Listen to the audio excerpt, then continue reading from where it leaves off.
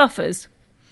A buffer solution is a solution which resists changes in pH when small quantities of acid or alkali are added.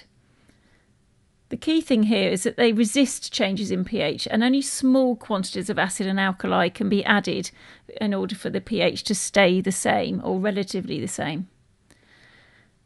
Buffers are very important in everyday life. Human blood plasma is buffered at a pH of between 7.35 and 7.45. If the pH drops below pH 7.35, this can lead to acidosis. If the pH goes above 7.45, this can lead to alkalosis.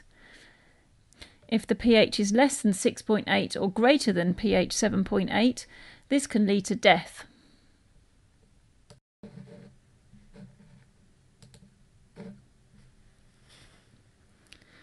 Buffers are also used in everyday objects such as shampoos and soaps.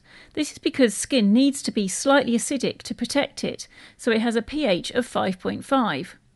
Soaps and shampoos are usually alkaline, so acidic buffers are added.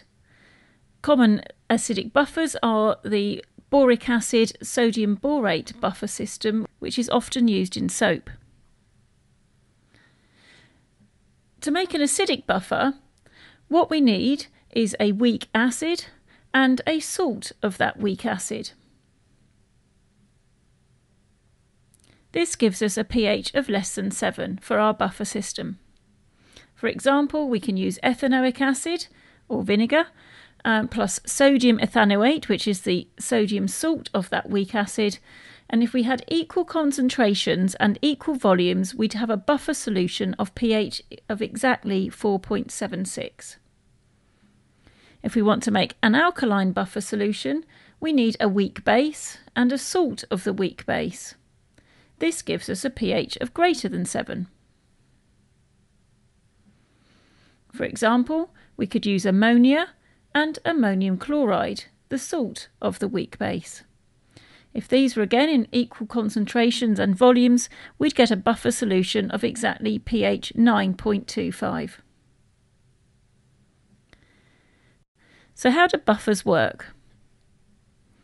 The weak acid only partially ionises, so we end up with a large reservoir of the weak acid, which we've called HA.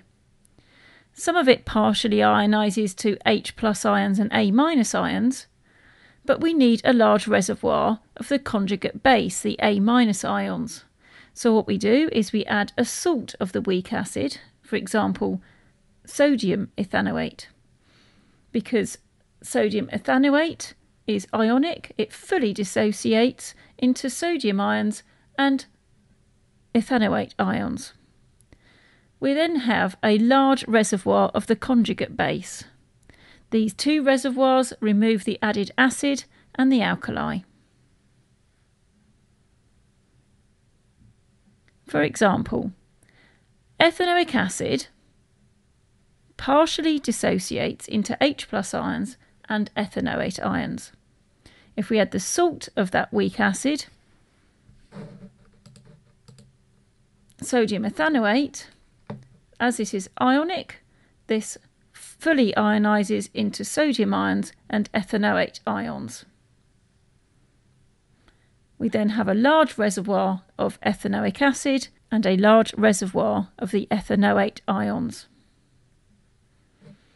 If we add acid to this buffer system, this is removed by the conjugate base.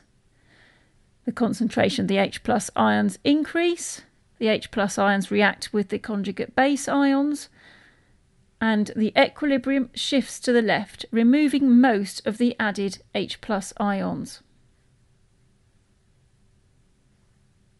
If we add alkali to the buffer system, this is removed by the weak acid.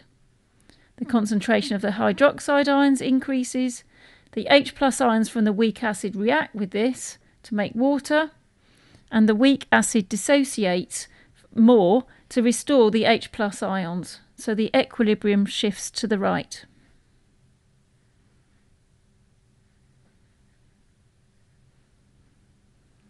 So how do we calculate the pH of a buffer solution?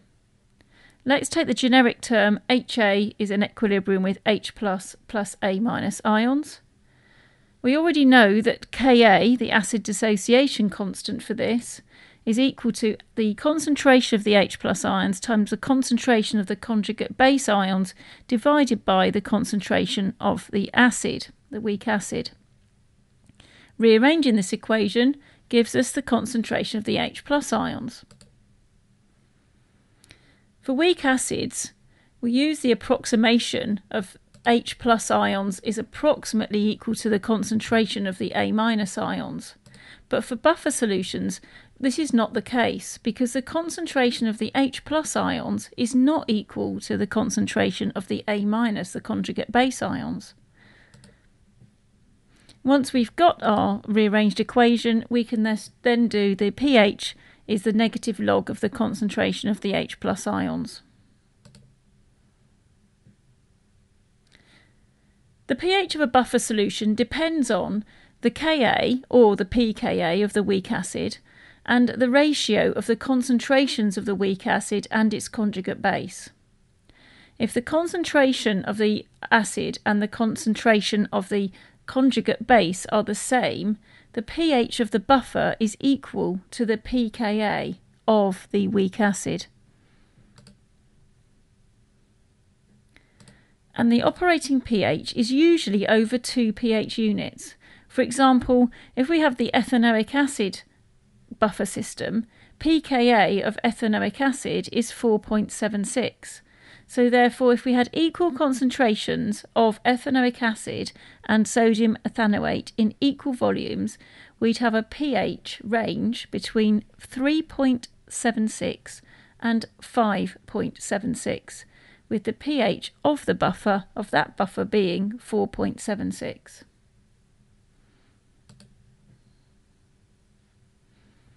Let's look at a worked example. What is the pH of a buffer solution that contains 0.1 moles per dm cubed of ethanoic acid and 0.2 moles per dm cubed of sodium ethanoate? Ka of ethanoic acid is 1.74 times 10 to the minus 5 moles per dm cubed.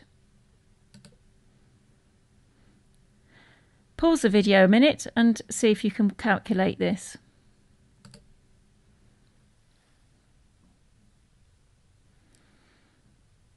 From our equation, we know the concentration of the H+ ions equals the Ka times the concentration of the ethanoic acid divided by the concentration of the ethanoate ions. Ka is 1.74 times 10 to the minus 5. We know the concentration of the acid is 0.1 mole per dm cubed, and the concentration of the salt, which is the conjugate base, is 0.2 moles per dm cubed. So multiplying these all together gives us a concentration of H+ ions of 8.70 times 10 to the minus 6. We take the negative log of that, we end up with a pH. And the pH of this buffer system at this concentration is 5.06. Let's try a harder one now. We'll have different volumes this time and different concentrations. If 150 ml of 0.5 moles per dm cubed of methanoic acid is added to 100 centimetres cubed of 0.5 moles per dm cubed sodium methanoate, what is the pH of the buffer solution formed? Ka of methanoic acid is 1.78 times 10 to the minus 4 moles per dm cubed. Let's pause the video for a minute and see if you can work that out. The number of moles of methanoic acid is 150 ml times the concentration, which is 0.5, divided by 1000. So we have 0.0750 moles of methanoic acid. The number of moles of the methanoate ion is 100 times 0.5 over 1000, which equals 0.05 moles. The total volume of the solution is 150 ml plus 100 ml, so we have a total volume of 250 ml. So the concentration of the methanoic acid is the moles times 1000 over 250, which is 0.3 moles per dm cubed. The concentration of the conjugate base is 0.05 times 1000 over 250, which is 0.200 moles per dm cubed. Now we have our concentration of our acid and our conjugate base. We can pop that back into the equation. We know Ka, we know the concentrations. So rearranging that equation, giving the concentration of the H plus ions is 1.78 times 10 to the minus 4 times 0.3 over 0.2. Gives us a concentration of H plus ions of 2.67 times 10 to the minus 4. Taking the negative log of that gives us a pH of this buffer system of 3.57.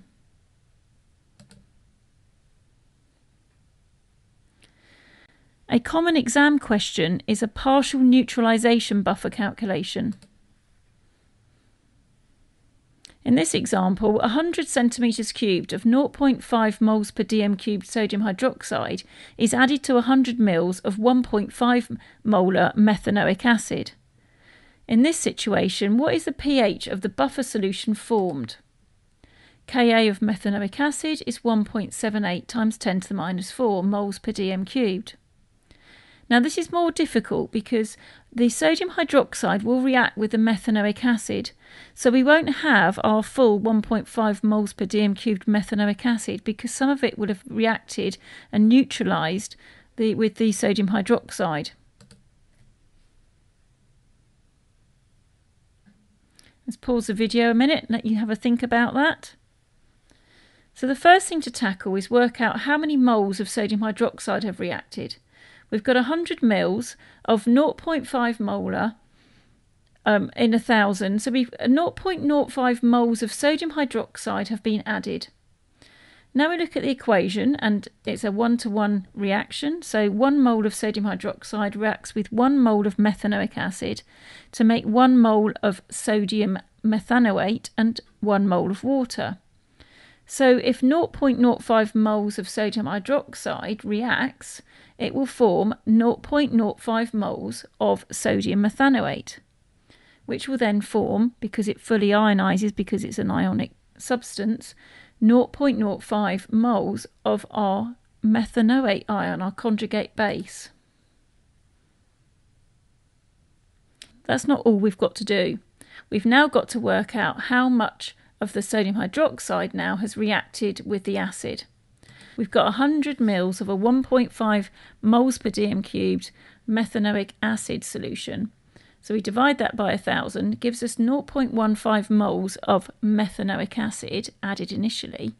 But we've now calculated that 0.05 moles of that will react with the sodium hydroxide. So how much acid is now left in solution after it's been neutralised? We have 0.15 minus 0.05 equals 0.1 moles of methanoic acid left. Our total volume is 100 ml plus 100 ml, so we have 200 ml of the total solution. Now what we've got to do is calculate the concentration of the methanoic acid and the methanoate ions. So the methanoic acid concentration is 0.1 times 1000 over 200, which is 0.5 moles per dm cubed, and the methanoate ions is 0.05 times 1000 over 200, which equals 0.25 moles per dm cubed.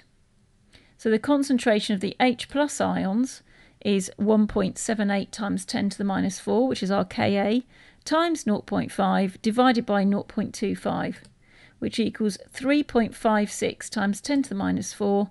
Take the negative log of that and we've got a pH of 3.45.